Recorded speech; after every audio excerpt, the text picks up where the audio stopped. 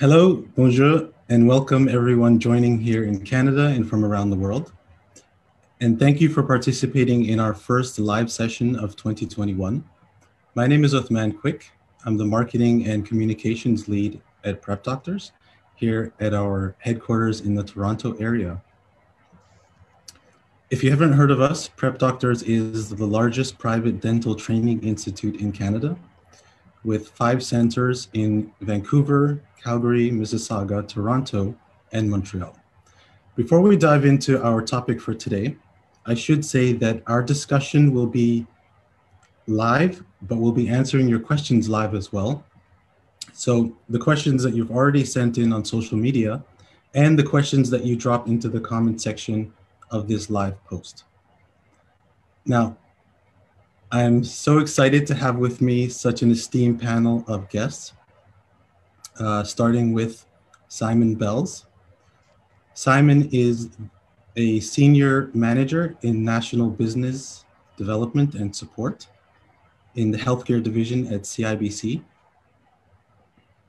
Simon spearheaded the creation of the original ITD banking bundle and the partnership with Windmill Microlending, which has led to the current iteration.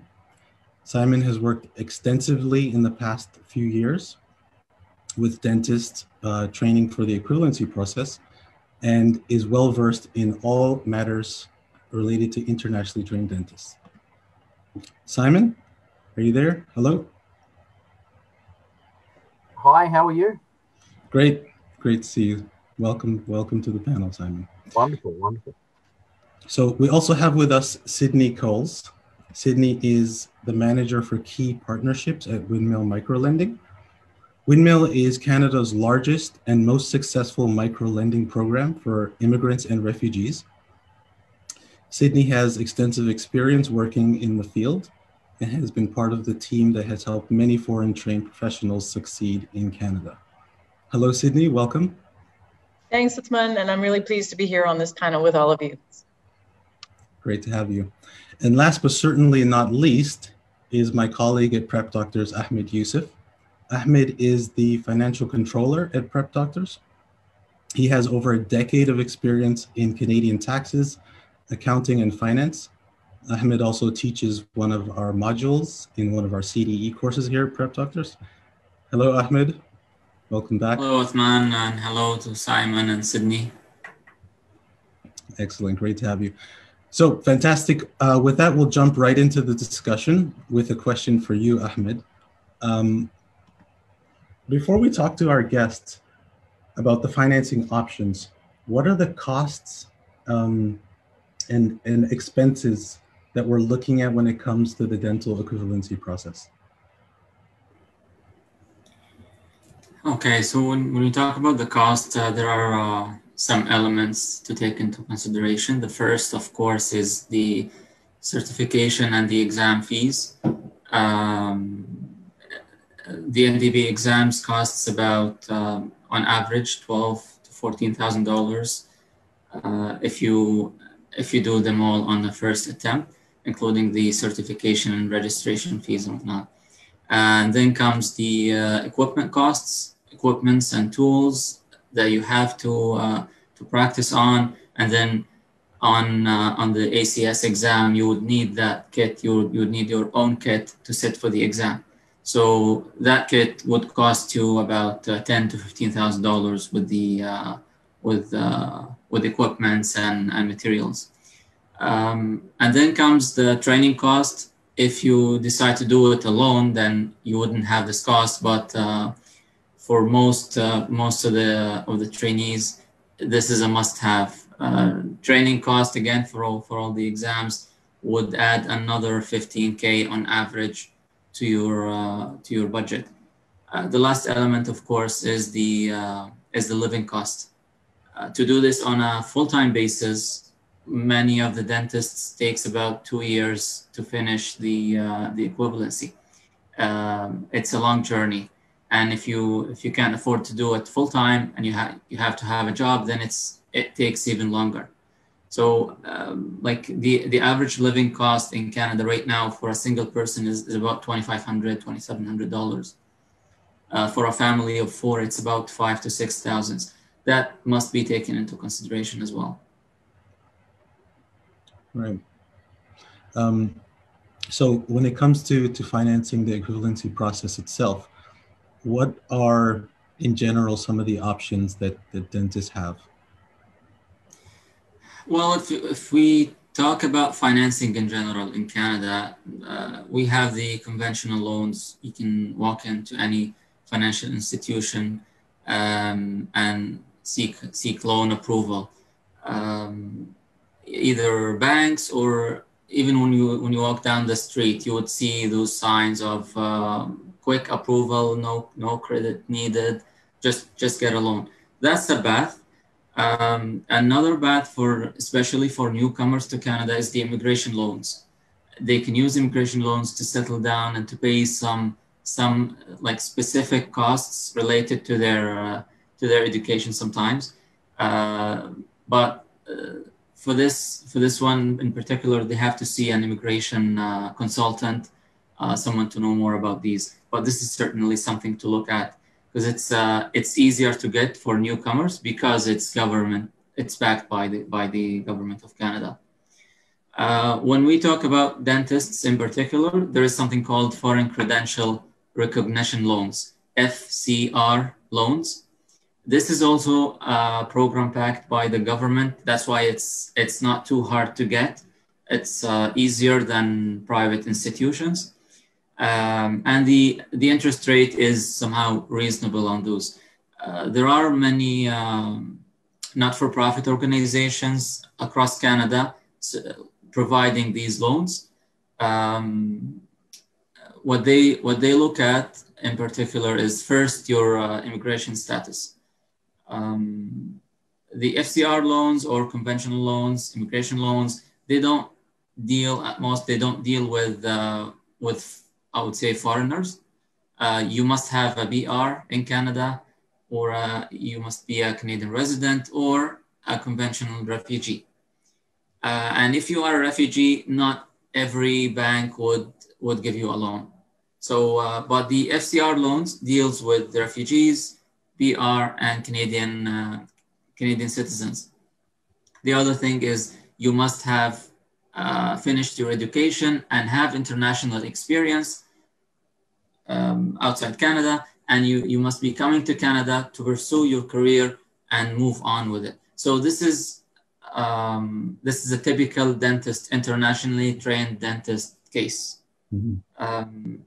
These are the conditions. If you fulfill these conditions, you're good to go with some few details, and you can get up to $15,000 from any of these organizations. Now, until last year, it was possible to get more than one loan from these organizations. I'm not sure, maybe Sydney can confirm that. I'm not sure if this is still applicable or not. You would be able to get one from Windmill, and then one from TSET or Active, and so on. Now, the other option for dentists, which is the booming option now, is the CIBC program, which now is CIBC and Windmill, which I see as a great partnership. Because what I used to advise students before, or trainees, is to start with Windmill or any other organization that provides the $15,000 FCR loan. And then once you get going, you get your NDEB approval, you start your training, then you go to CIBC, because that's when they catch up. But so now with this partnership, it's a great initiative, and you can just have it all at one stop. Excellent. So that's perfectly leads us into our discussion about that partnership itself. So maybe Simon, you can jump in and tell us about what the banking bundle looked like previously, and what are the latest kind of updates to that, and run us through the details. Sure, no worries. Well, thank you so much for the opportunity again, and to all on the call, congratulations on your journey so far. I know it can be a challenge. It can be quite challenging sometimes, and what we tried to do is we wanted to put a package together so that we could take the financial burdens off your journey when it comes to getting your equivalency and getting back to being a dentist here in Canada. So when we first introduced the program, so CIBC, we're actually the first Canadian bank to recognize internationally trained dentists, recognizing their prior education and licensing to actually receive funding from us, just as you would be if you were going to a Canadian university for dentistry. So I think that's huge, a huge recognition of the investment that CIBC is putting in to people, to your character, saying, you know what, you worked so hard for it. What can we do? So the program, as it stood, was once you had your NDEB profile in approved status, then CIBC would advance funds, and we still do this. We advance funds along your path, along your journey as you pass these exams. So previously, you would come in and say, look, I've just got approved with the NDEB. I'm going to enroll in the AFK.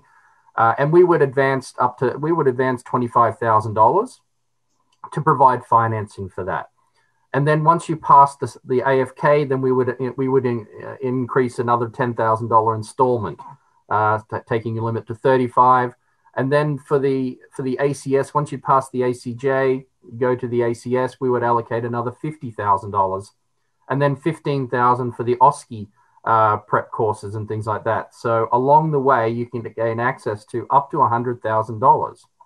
Okay, and we've changed it slightly last December with our partnership with Windmill. And so let me bring up I'll share my screen and bring up the slide there. So the current version of the CIBC program at the end of the day right now is to finance your journey at the beginning through to passing the AFK. You partner with Windmill directly. And so Windmill will then do the financing application for you in that respect.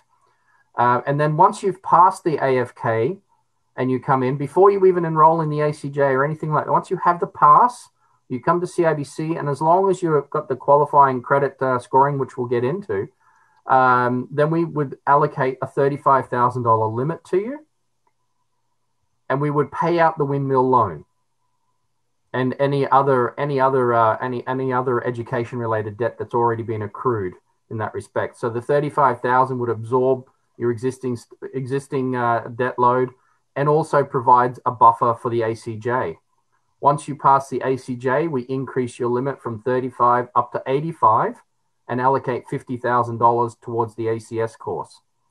Once you've passed the ACS and you have all three passes under your belt and you go into transfer status to write the OSCEs, we allocate another $15,000 for that prep course. Okay, so you can see we gradually go up to $100,000. But what we do within our program, what we've done is, when we designed it, we said to people, surely there's got to be a way to make your life easier. And people said, well, it'd be great if we could get some financing to pay for the tuition and the prep courses and the registration fee, the $9,000 registration fee for ACS even. And so we went, great. But then people said, but I still have to skip class. I can't dedicate myself to my learning because I have to put food on the table for my family, because we found that most people in the ITD world were mature age with established families. And so if you had a choice of having to pick up a shift or go to work somewhere to pay the bills, then class came secondary. So within our $100,000, what we did is we said the hard costs over the entire journey should be around $50,000 to $55,000 if you went through a prep course, bought your instruments at full retail value, so to speak. And so what we did is we've allocated $45,000, so we're around $3,000 a month over a year and a half to go towards living costs. Because the idea is, I want people to be home for dinner with their kids. I want people to have those weekends available to go to the soccer games and take your life back and not work 40 hours a week at night to make ends meet. And the idea is to say, please use our money to get through. get your license, and change the financial prosperity of your family for the next several generations. And I think that's a great opportunity that people can look at. Absolutely.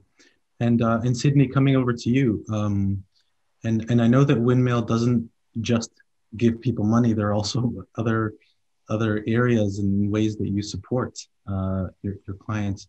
Tell us a little bit about Windmill's part in this partnership.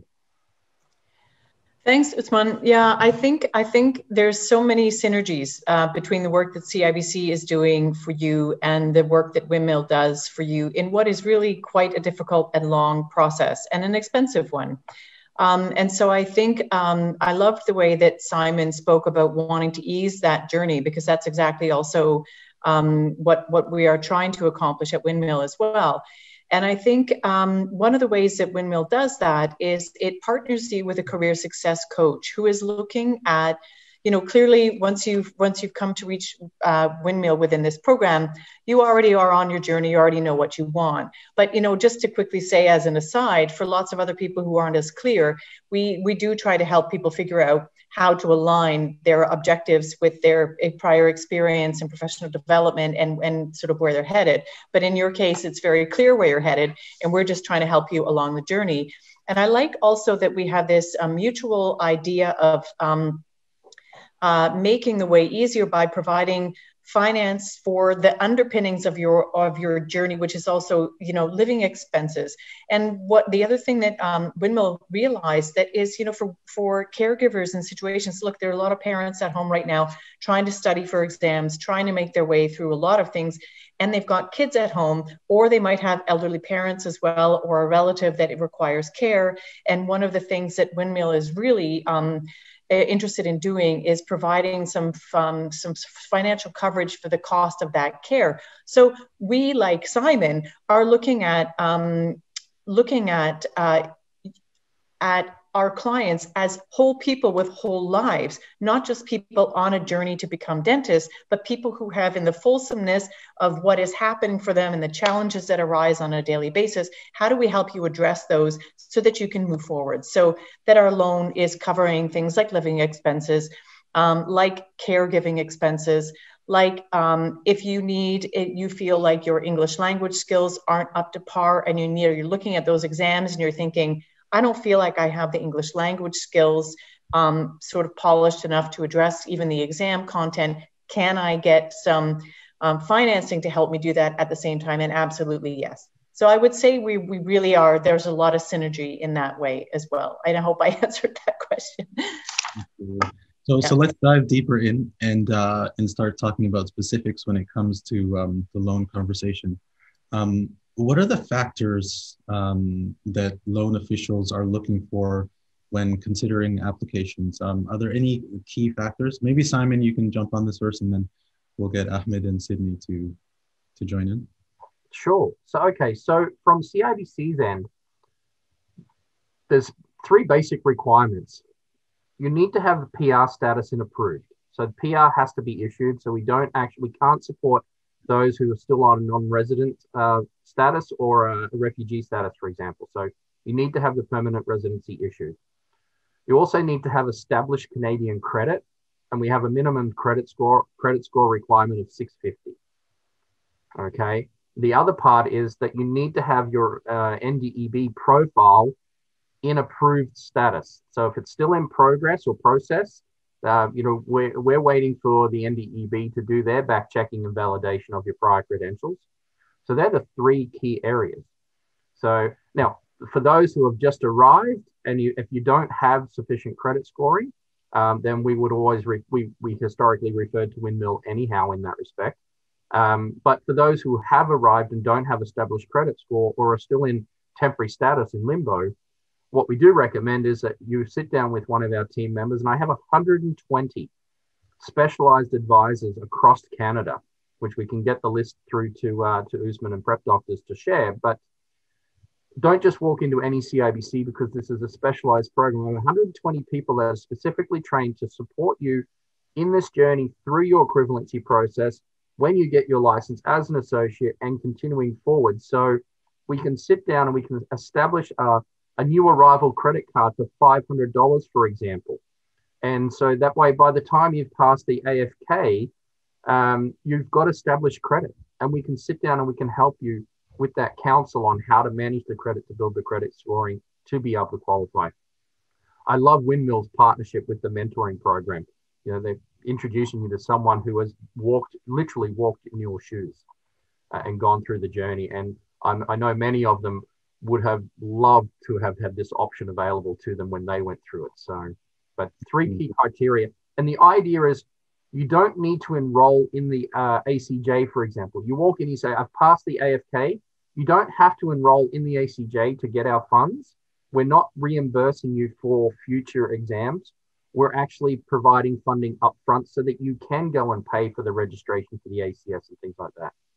And of course, if you're already on your journey and you've done the first 2 exams, there's nothing stopping you walking in and coming to us and saying, hey, I've got the AFK and ACJ under my belt, and we can go straight into an application for $85,000.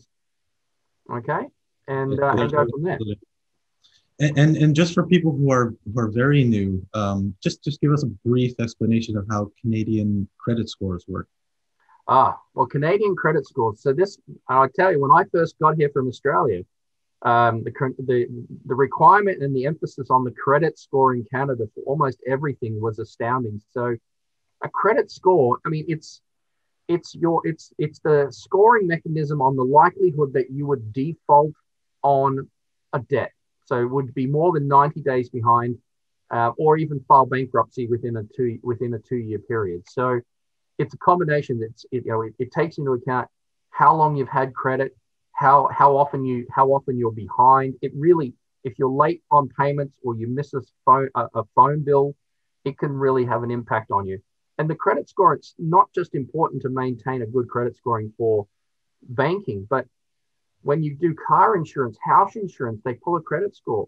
If you get a new phone account, when I first got here, I got a plan through Bell, but I couldn't make any international calls back to my family in Australia for a year.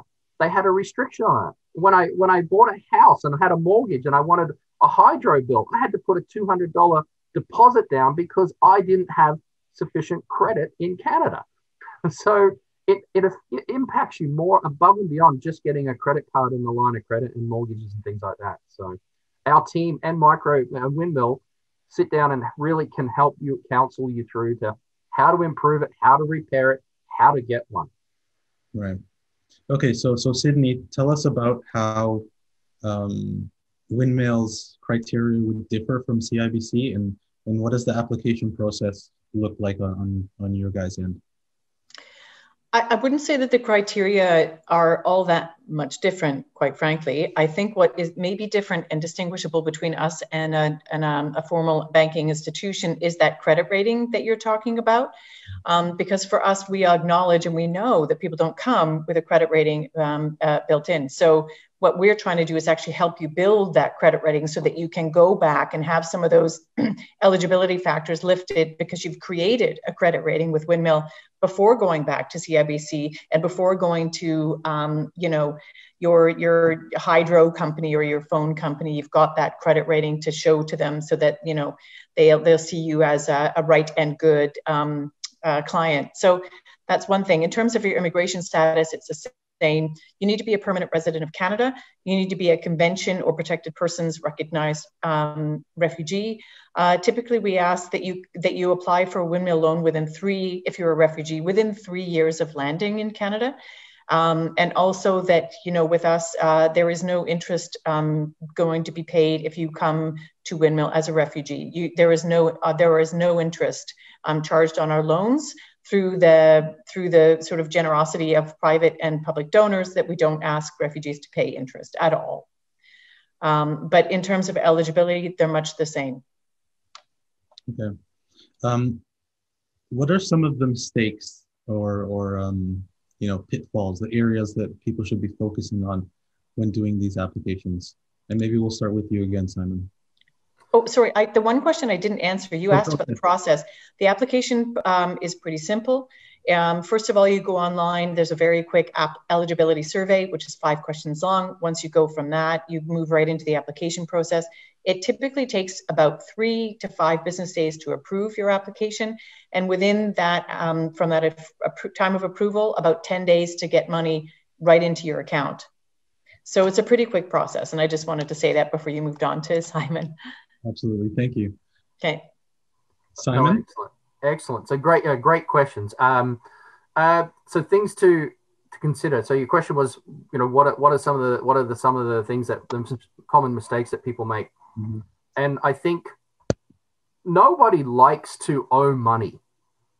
And I think one of the common mistakes that people utilize, that people make on this program, is when financing is available, that the financing is used as a last resort and all other avenues and resources are depleted first. The idea of what I wanted to design with this program was so that you did not have to deplete everything and start from scratch again. So one of the common mistakes is that we still see many people who have taken our financing package not actually touch it yet because they continue to work in a full-time or a part-time capacity. And the idea was to allow yourself the freedom and flexibility not to do that. If you did not need to still subsidize, your household expenses above and beyond what we were providing in financing. When it comes to credit scoring, I see one of the biggest mistakes and oversights people have is being late on a credit card. Once you're one day over that 30-day cycle. So if you've missed your payment date on a credit card and you're more than 30 days late, it impacts your credit score and it stays there for 7 years, even if you catch up.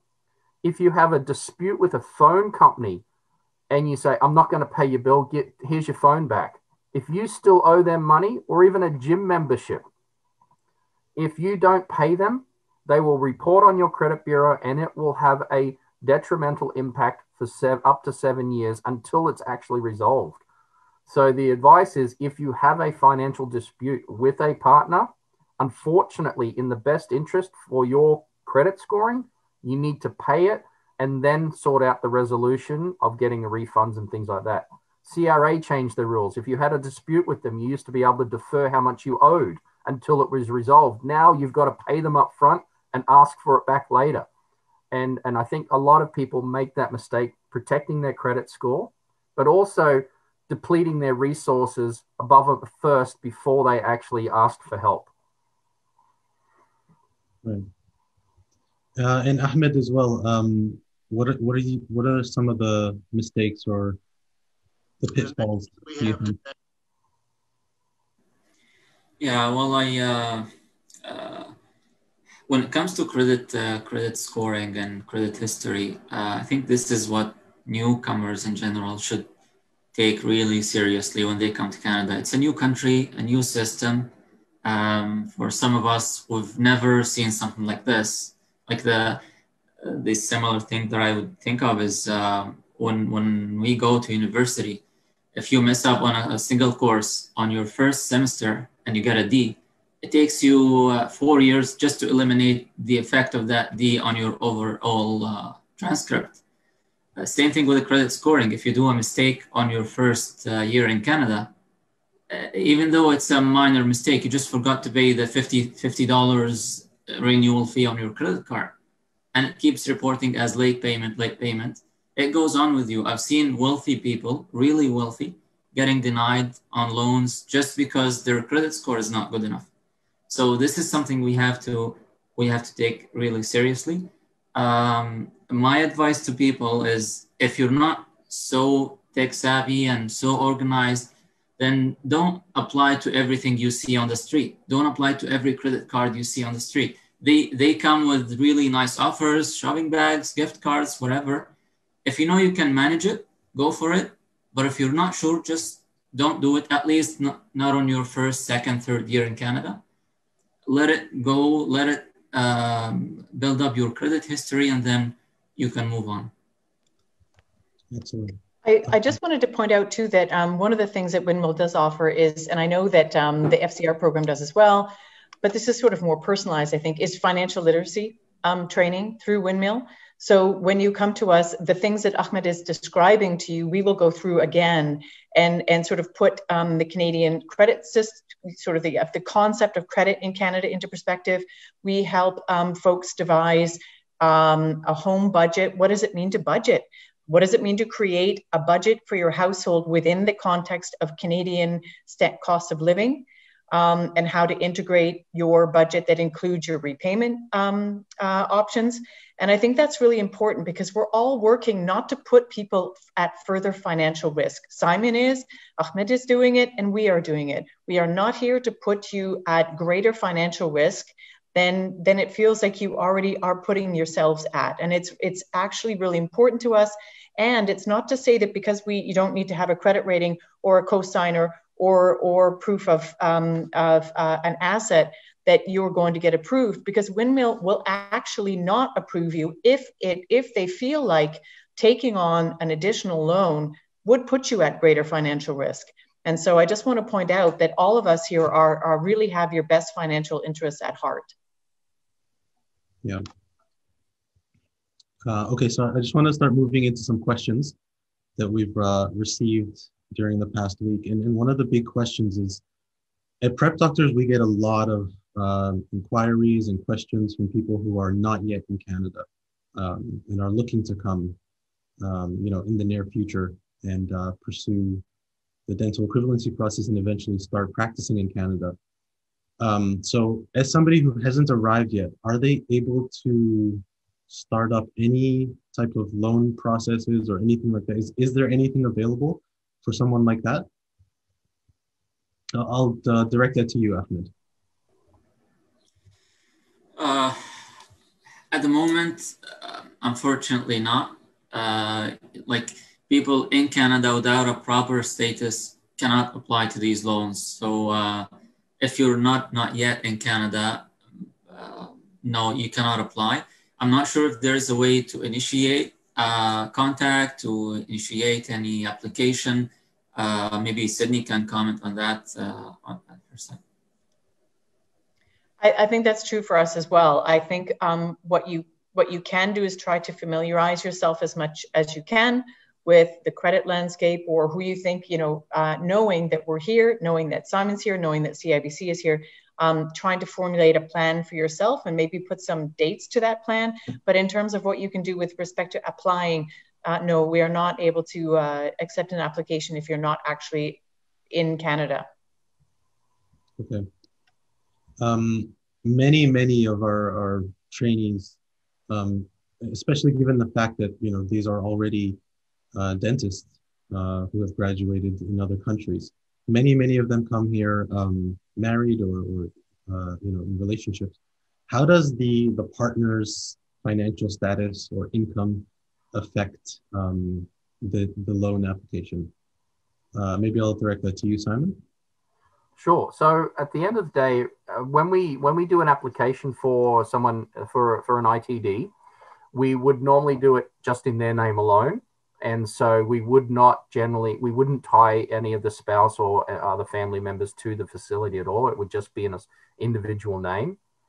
We may ask for spousal income or details if someone has, like, we saw a situation where we were providing $3,000 a month towards living costs to subsidize living, but the client already had a mortgage and the payment was $7,000 a month. They were in Vancouver. And so we said, well, look, can you provide us some additional household information to show us how you're going to continue to pay this if you're going to quit your job and do the class full time? So, we do dive into it sometimes, but in general, I would say 99% of the deals, we don't need to worry about that. We just we want to see qualifying credit scoring, permanent residency, and exam statuses and things like that. Mm-hmm. Okay. And another question for you, Simon. I believe this is from Facebook from Dr. Akash. Can we top up our loans during the equivalency process? If you maybe just want to go through how, the topping up process Sure. goes again. So what we do is we pre-approve you at the beginning for $100,000. And so once you've passed the AFK, we say, right, here's your limit for 35. Once you've passed the ACJ, and remembering our program is designed to go through the program in a linear fashion. So you can't enroll in the ACJ and the ACS at the same time and ask for $85,000. You have to, we have to go from the AFK to the ACJ, past that ACS, and so on. Because I mean, I know NDEB does allow you to do them in alternative or at the same time. From our end, it's a linear progression. But we say, right, we're going to increase the limit from 35, then we're going to increase it to 85. We're going to top it up to 100 at that point. If you need financing above and beyond what those allocations are before you have moved on to the next program, then we would direct you back to Windmill, for example, or an alternative lending partner. Our program limits in that respect are firm, and we don't have any leeway to go over above and beyond the 100,000 until such a time that a license has actually been issued. Okay. And another one for you, Simon. This comes from Dr. Morale, and they're asking, what about interest? What are the interest rates Sure. for the program? Yeah, absolutely. So the interest rate on the line of credit, it's prime plus 1. So CIBC Bank Prime, which is 2.45 plus 1%. So you're looking at 3.45% per annum. So that's an annual yearly rate. That's not a monthly rate. Now, the interest on the line of credit, the beautiful thing about a line of credit is it's a check account with a big, cheap overdraft. So you only pay interest on the money as you use it. So every month, every day, the balance will be calculated at the daily rate of 3.45% divided by 365 effectively.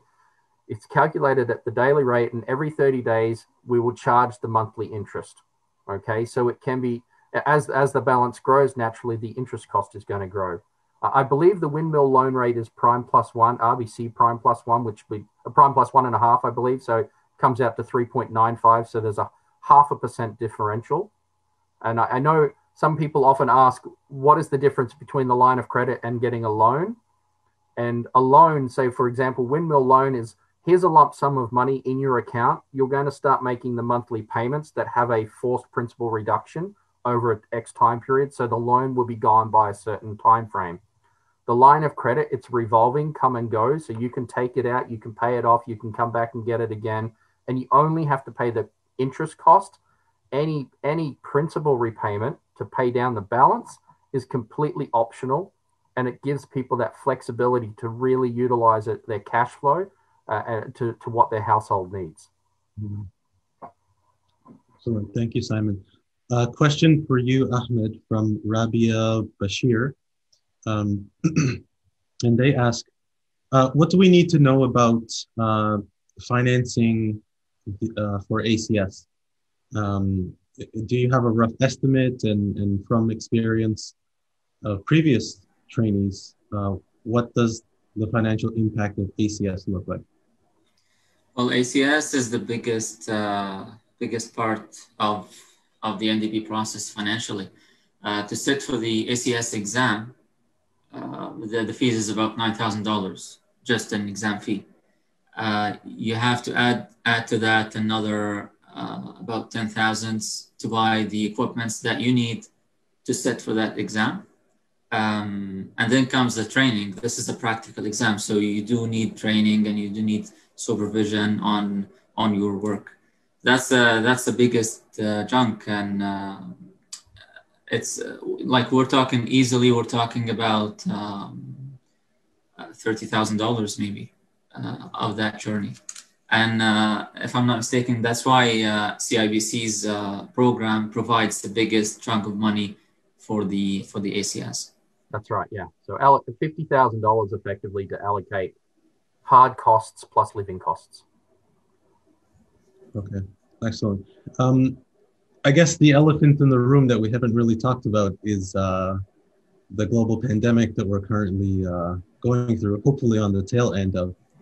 But and I guess there's a question for the whole panel. How do you think COVID-19 has affected your clients, people who are coming into your office, and as a future outlook, how do you think COVID will impact these these financial options, but also the journeys for our dentists. And anyone can jump in first. I'll just jump in to say that you know, we do have offices across the country. We have offices in Montreal, we have an office in Calgary, we have an office in Toronto. But the great news is that we are a national lending organization. So no matter where you land in Canada, you can come to Windmill regardless of if you land in Halifax, if you land in Moncton, if you land in Quebec City or in BC. It doesn't matter where you are, where we're going to be there for you. I think for us, the big change is that obviously immigration and refugee numbers have been substantially curtailed and lowered because of the circumstances.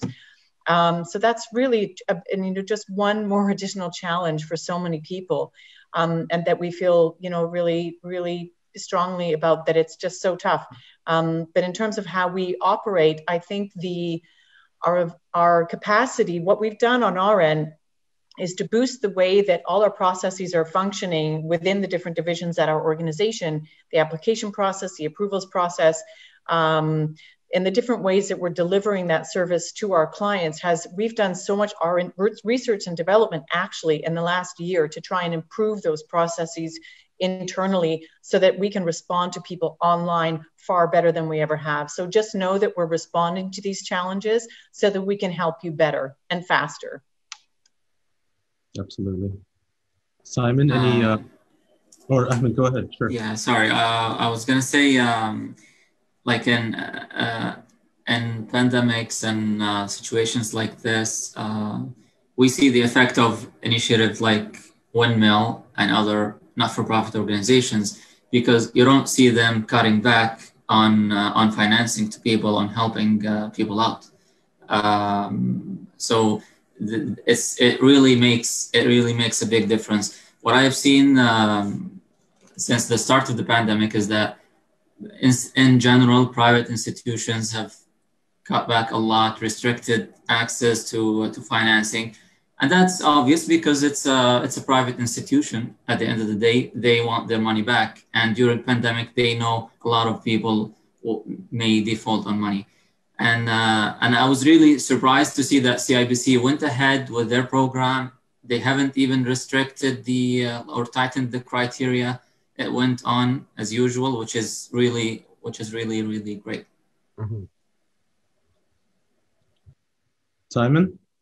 Yeah, no, absolutely. Just as Ahmed said, we've obviously morphed the program slightly, introducing Windmill into the factor. But I think the benefits that Windmill brings for someone at the early stages far outweigh what our team of advisors were able to deliver with the mentoring and the partnership and things like that. But from our end, we haven't slowed down. So we haven't restricted, we haven't changed any parameters. So if you've got a husband and a wife couple that are both going through the program, yes, they're both eligible to apply for each of the 100,000. We're not looking at that. We've even introduced a program for mortgages for internationally trained dentists who have been in Canada for less than 5 years.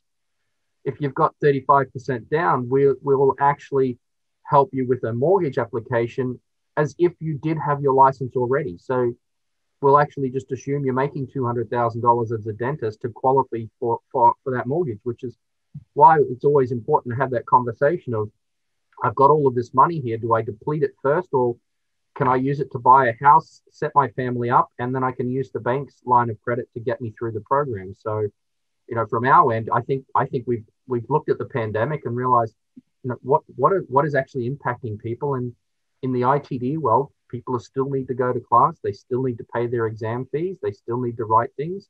And so it's been business as usual from our end. That's fantastic. That's brilliant. I've got another question from Facebook, and I think you just answered this, but I want to be really clear about it, Simon. Dr. Soham asked, can both a husband and wife get $100,000 loan, or is it only for one of the spouses? So if each person had qualifying credit scoring and were in the approved status, then yes, we would do it for each. And we have done that many times because we find many households are married dentists going through the program. And this way, one person, instead of one person working full time while the other goes through, both people can go through at the same time. And the same question for you, Sydney. Yeah, two people in the same household can be going through the process. I think, you know, where when we're looking at household finances, if both people are going through, you are not judged. There's no judgment against that in terms of what your capacity is to repay. I think we consider each person individually within a household. And also just to say, because going back to that one question about household income, we do look at that amount. So even though one person may be going through for a loan, we do consider household income, but not exclusively, and we wouldn't exclude someone's application or deny it based on the fact that your spouse also is at work and is earning an income. Obviously, that we're not going to hold that against you. It's just we do look at a household income in terms of the big picture for you. Absolutely. Okay, another question for you, Sydney. This is from Dr. Luana, who asks, can getting the loan with Windmill or a line of credit from CIBC prevent me from having a mortgage to get a house in the meantime? So question for both Windmill and CIBC. Wow, I can't speak to, because we don't offer lending for mortgages, I can't speak to how that would impact a mortgage application. What I do know, and what I might imagine, and Simon can speak to this as well, is that, you know, maybe not simultaneously, but if you know, you've taken out a loan with Windmill and you've got a year of repayment under your belt, you might be looking to a CIBC bank as a client who is making their payments, and in terms of that loan application approval, but I can't speak to that. So maybe actually Simon might have been the better person to field that one. Sure. So in short, any debt that you have that has a monthly payment or a monthly obligation will always have an impact on your capacity and affordability when applying for a mortgage. So in short, the answer is yes. How much does that have an impact on? Depends on how much you owe and who you're applying with. So, you know, Windmill, if you did a $15,000 loan and it's paid off over 5 years, you know, you're going to have about a $300 minimum payment thereabouts, you know, that's going to allocate and take money away from being able to buy a mortgage. If you have the line of credit, so the way the credit bureau reports is if you have the line of credit and the limit is lower than $50,000, then your bank will allocate a 3% of that limit, of that balance, basically towards your payment. With CIBC, because we recognize it's a student facility, we'll actually allocate only a mortgage payment. So if you owed $100,000 with us, some banks may allocate $3,000 a month that is now unaffordable and goes off it. From our end, we allocate around $494. So, you know, it depends who you go through, but yes, it does have an impact. And the more you owe, the greater the impact it has. And even once you become licensed, if you say, look, I can get a line of credit for $350 personally unsecured, that limit for $350 will eat into your capacity to get a mortgage down the road. Even if you don't need it and don't use it, it will have an impact. Yeah, which kind of answers the next question, which comes from Dr. Sumit, who asked, if I take this fund, how will it affect my credit score? And does it depend on the money I withdraw from the given line of credit, or is it counted based upon the fund itself that's provided? So the line of credit, because we report it as a student line of credit, the utilization percentage doesn't impact your credit scoring. What will impact your credit scoring is forgetting to pay the interest each month, which is why we normally sit down and by default, we have it sweep from a CIBC account, because within the line of credit, we don't just do the line of credit. You know, we give you free banking for 4 years as a dental student instead of 1 year as a new arrival. You know, we've got the mortgage program. We can sit down, we can provide counsel. If there's qualifying household income, we can provide credit cards with travel points and lounge pass accesses for when you do have to travel to attend exams and other prep courses. So we do more than just this line of credit. We provide an entire relationship from now all the way through to retirement at the end of the day. So I think it's good to sit down and just have that conversation of what's my need and what's going to be the impact. Absolutely.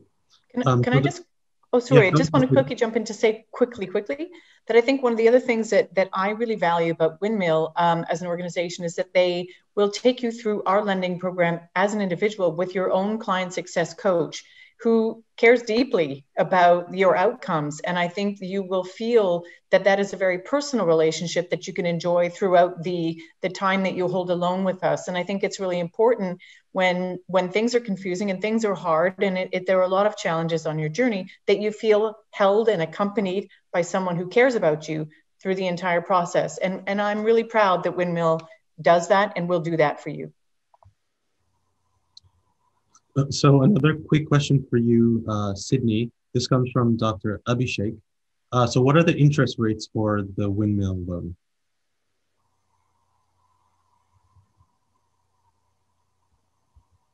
I think you're on mute. Oh, sorry. No problem. So we are looking at prime plus, now Simon described it as 3.9, but I don't think we're sitting as high as that. I think we're sitting at 3.5. So I think it was prime plus 1.5. And okay, so if the prime is currently 2.45, and so okay, half would take 3.95. There we go. Yeah. Okay. Thank you. We fluctuate as well because it's a fluctuating rate. So. Yeah, that was from Daniel's presentation with Windmill on another program. Yeah. Okay. Yep. Thanks. That's your question answered by Simon. Thank you. So a question, another one from Facebook, Dr. Areen asks, what's the difference between a loan and a line of credit? Ahmed, maybe you want to tackle that one really quickly? Yeah, as Simon have mentioned earlier,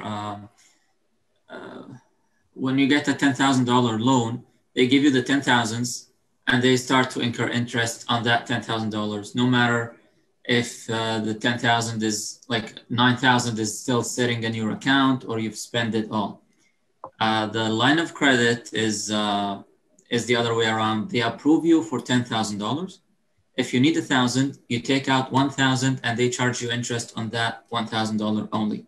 But the other funds are still available for you whenever you need them. So you have the ability of kind of withdraw, pay back. Whenever you have excess funds, just pay it back and save some interest on it. That's the beauty of a line of credit. So it's always better to go for line of credit if we're comparing apple to apple in terms of interest rates. Mm-hmm. Okay, this is an important question for you, Simon. Dr. Nagar asks, when we approach CIBC for a line of credit application, if we get approval status from the NDEB and are waiting to register for the AFK, can we apply? If yes, how much will be the limit? And just to piggyback on that, there's a lot of people who are now kind of in limbo because of the backlogs created by the pandemic and you know, with you know, a lot of people in the process.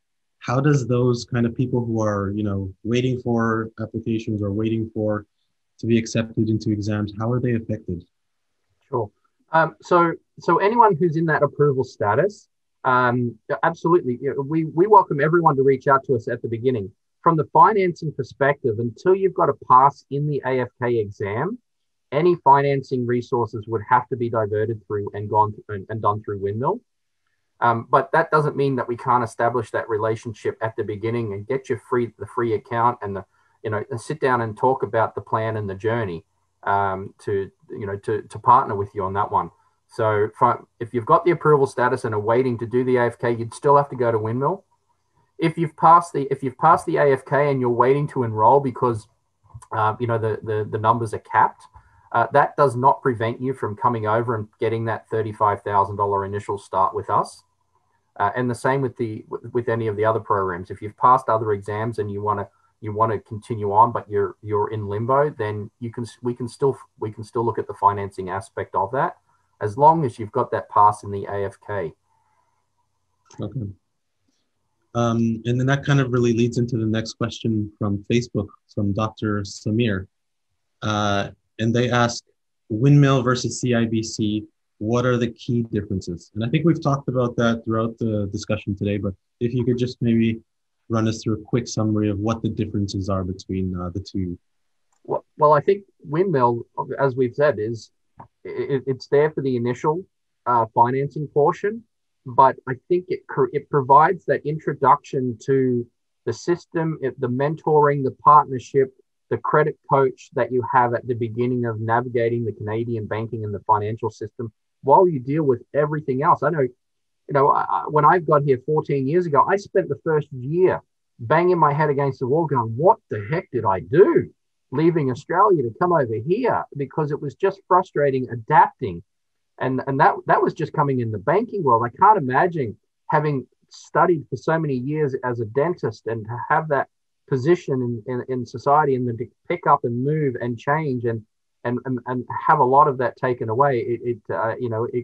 It's difficult to adjust. And I think Windmill provides such a great partnership in that aspect. And we can come in once you've got through and established and help you along the rest of the journey at the end of the day. So I think they are the two key differences in that respect. But I think it's a partnership that can really provide tremendous benefit to people. Okay.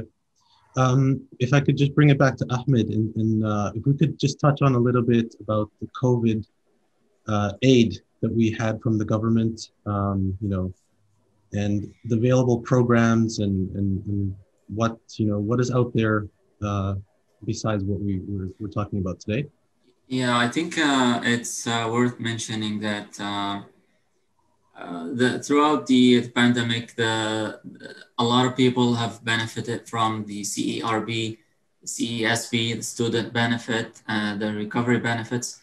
Unfortunately, those were paid out to people without deducting any taxes. So many people will get the hit now when it's time for tax filing. Now, the good thing for students who have taken courses with Prep Doctors is that we provide a tuition tax receipt. It gives you a 15% tax cut, federal tax cut on if you owe any taxes.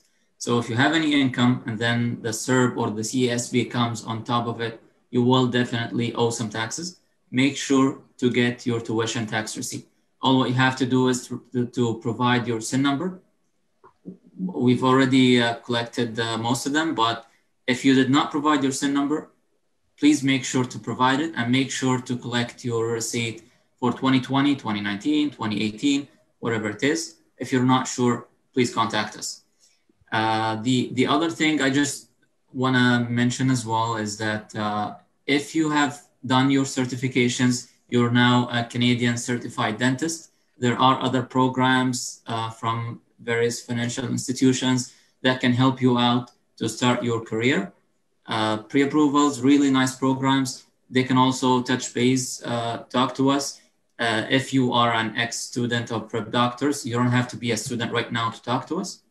Just call us, ask anything, and we would refer you to the suitable place.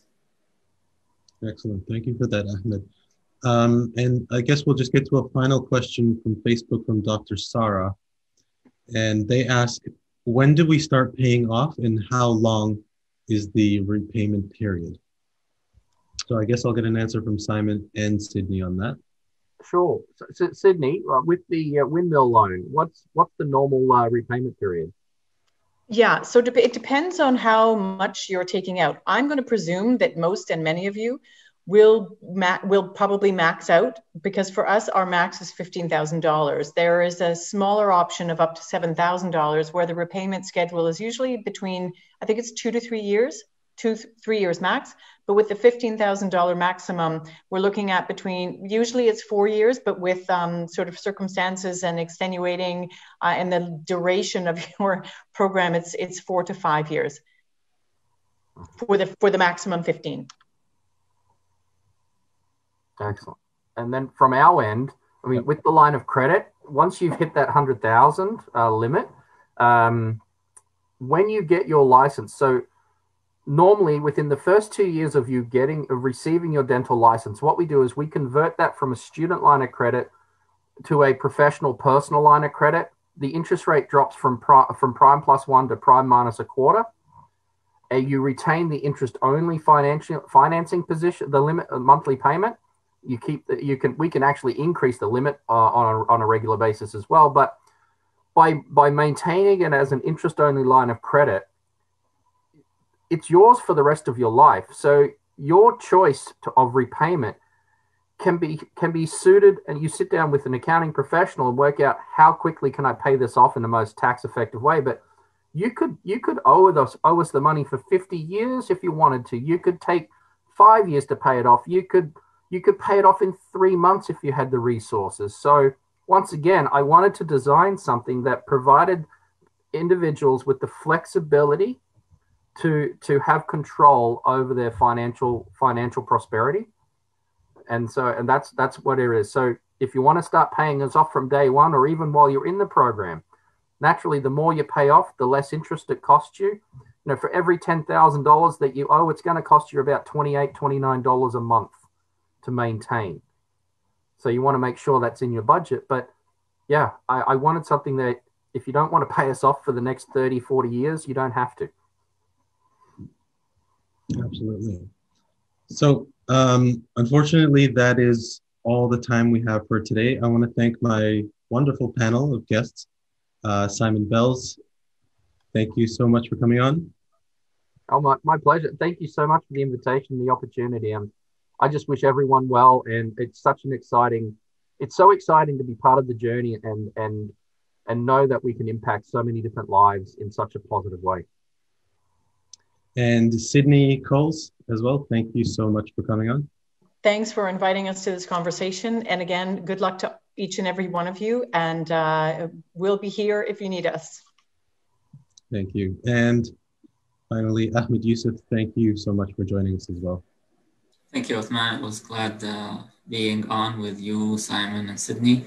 And likewise, we're always available. If you have any question, just contact us and we would be more than happy to connect you with all the resources available.